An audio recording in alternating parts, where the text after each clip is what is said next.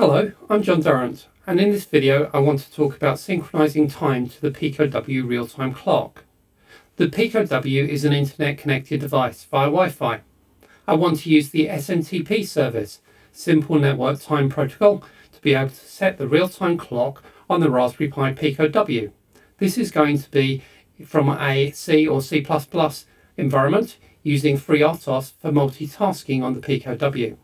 So very useful if you're using your device to control a peripheral on a schedule, perhaps lighting or similar. Or you just need to communicate back with measurements of temperature. It is taken and give a timestamp against each measurement. The goals of this video is to look at SNTP and the challenges of bringing time to the Pico-W. We will use the LWIP library, which is shipped as an external library within the SDK to provide SNTP.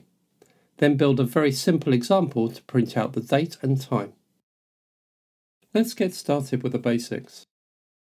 SNTP is Simple Network Time Protocol.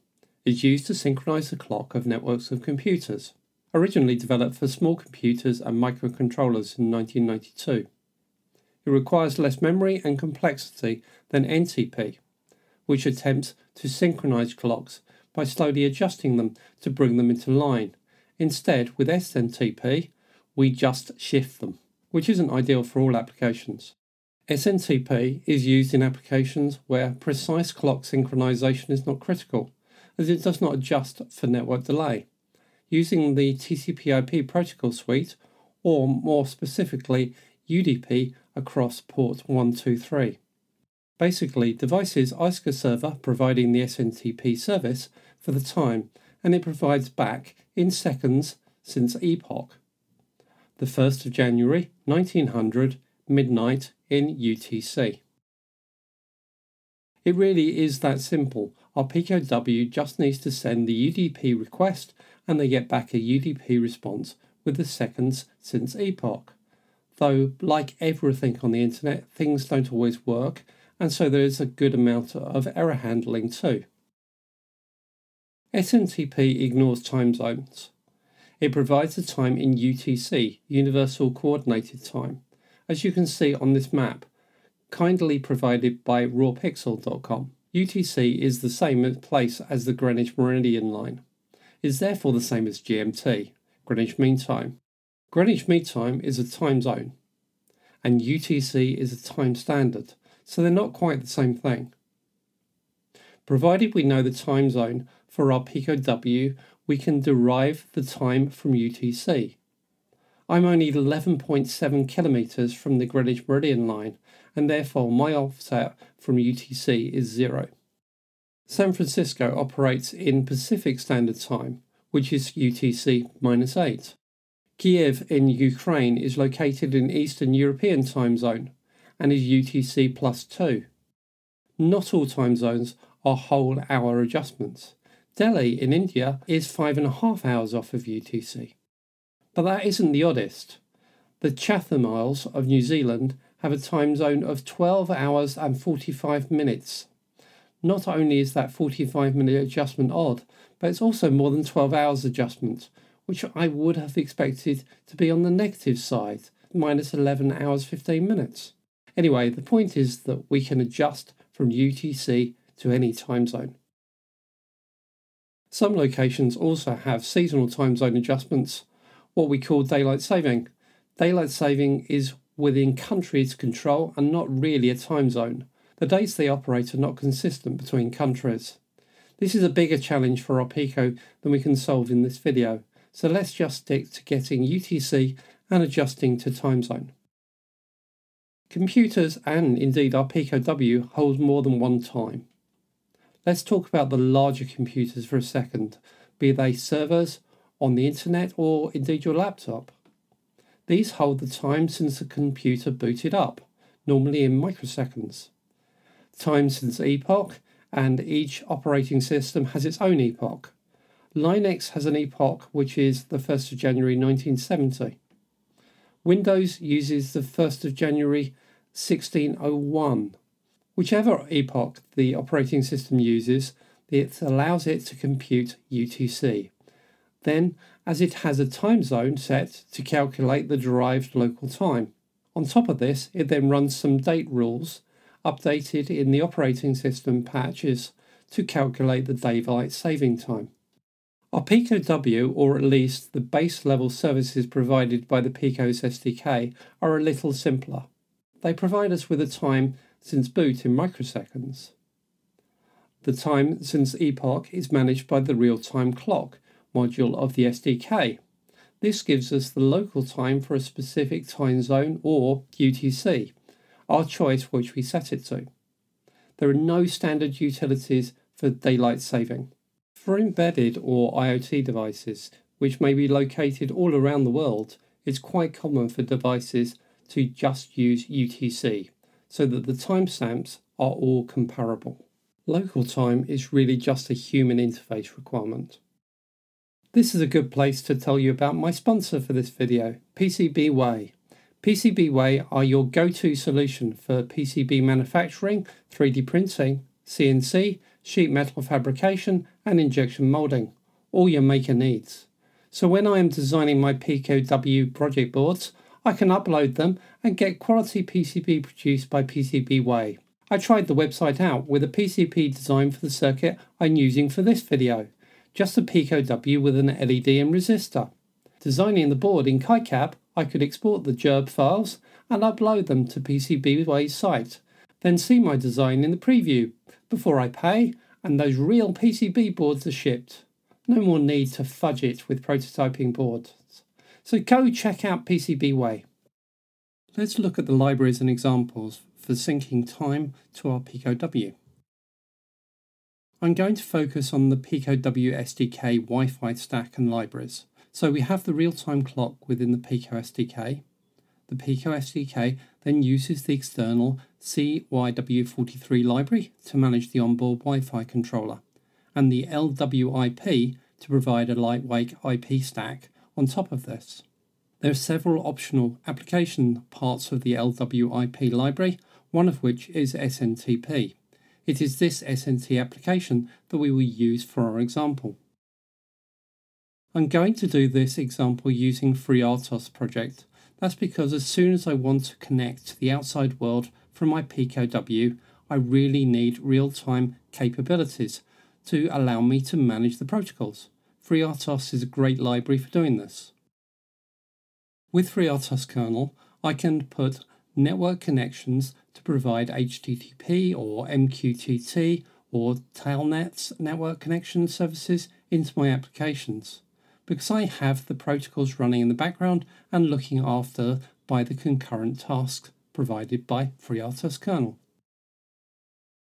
The LWIP SNTP app is a small set of functions, a few more than I've shown here, but these four are the main functions. We can initialize to start the SNTP process up. This will then run in the background, regularly updating time. We can halt the process with the stop command. We need to set a mode of the SMP to work in. We will talk a little more about this in a bit. We also need to provide the details for some SNTP servers on the internet that we will use. These should be nearby so as to keep the impact of network time delays down. Our process for setting up SNTP is to set the mode to poll mode, so we poll to request SNTP responses. Set the SNTP servers we need and initialize the SNTP process. To get the results, we have to provide a callback function. This is provided through setting the SNTP set system time definition in the SNTP options include file. We provide this callback function to call with the result, the number of seconds since epoch. The Pico's SDK real-time clock has three useful functions for us. We need to initialize the real-time clock first, then set its initial value, then we can get the date and time at any point. The real-time clock uses the date_time_t structure. Our simple example will blink the LED on GPIO 0, just so we can see that everything is working okay. It will connect to Wi-Fi, set up the SNTP, and use that to run the real-time clock. then print out the date and time from the real-time clock. We will print this to the serial over USB, so we can use a utility like Minicom to see the Pico-W show the time. So our circuit schematic is just the Pico-W with the LED connected via a 75 ohm resistor. On the breadboard, I'm pulling ground onto the top ground bar, then connecting to one side of the LED. The other side goes via the resistor to GPIO 0. The code for the example in this video is on GitHub. I will include the URL into the comments. To build the example, create a folder called build, and in that folder issue the command cmake ... and then make. The binary file can be copied to the Pico-W using boot select or SWD approaches. The build process assumes that two environment variables are defined to provide the Wi-Fi SID and the Wi-Fi password. I prefer this to putting these in config files, which may accidentally end up on GitHub. Our example has three components. Blink Agent is just a FreeRTOS task built as a C++ class to flash the LED. Wi-Fi Helper contains the code to connect to Wi-Fi and synchronize our SNTP time to the real-time clock. Main program will drive all this. It contains the FreeRTOS startup and boot task threads. This will start Blink, connect to Wi-Fi, configure SNTP, and then print out the data and time. The main boot task will do all the setup work.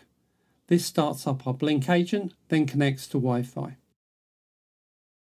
It will set up our SNTP servers. I'm using some UK located servers here. You can do a quick Google search to find NTP close to you. I'm setting the time zone offset as 0. I could give a secondary parameter here as minutes offset, but this defaults to 0. Then I'm going to start SNTP synchronizing. We'll then pull back the data and time from RTC every 3 seconds or so. Let's have a look at what the Wi-Fi helper is doing. Add server is simply calling the SNTP set server name function. I'm hiding the complexity of the index of the server and holding a local reference for this within the Wi-Fi helper. Set time zone also just holds a local reference that we can use later to add as an offset. Note I am allowing both positive and negative offsets. Also that we have an hour and minute offset. The minute is defaulted to 0 in the definition. When we start the synchronization, we initialize the real-time clock, set the mode to be poll, and start the process. The real work is in providing the callback function that will take the time as seconds since epoch. It will then use a GMTime function to convert this to the standard date and time structure, TM. The Pico-W's real-time clock does not use the TM structure though, so we will have to convert it to a date_time_t structure before initializing the real-time clock. We have some configuration to do for LWIP to enable it to use SNTP. This is part of the library port configuration. I've placed this in the folder port LWIP. This header file configures the size of the buffer and the modules to use for LWIP. For SNTP, we need to turn the service on and allow it to use DNS to find the SNTP servers. We need to tell it what our callback function is. Note the way the LWIP is written, I could not provide a static function within a C++ class to LWIP as the callback function. So we have a very simple C function in the way that just calls our Wi-Fi helper callback function. We also need to make sure we have one more system timeout available than the default on LWIP, or this won't work properly without services being run. This took me quite a while to work out that I've missed doing this step, so one to be aware of. We'll also use an LWIP CMake file to include into our top level makefile. This will define a CMake library called LWIP port. This library will help us find the LWIP include files and build the SNTP application. So our Pico-W device is sitting on the breadboard and flashing away. Out of the serial interface over USB, we can see what is happening. It connects to Wi-Fi, then starts printing out the date and time. By the magic of the internet, this has been set to my local time. Oh look, it's time for coffee. So the Pico-W's internet services don't always feel very easy to get working. Actually, SNTP using the LWIP library is very straightforward. What we lacked was some good examples for the Pico-W. Hopefully, I've provided at least one. Certainly, this is great to have the time available for controlling applications and for IoT. Please like and subscribe for more content from me. Talking of which, if you're interested in building IoT applications on the Pico-W or learning more about FreeRTOS kernel, then take a look at my courses on Udemy. I'll put the links in the video description. Until next time, thank you for watching and remember to like and subscribe.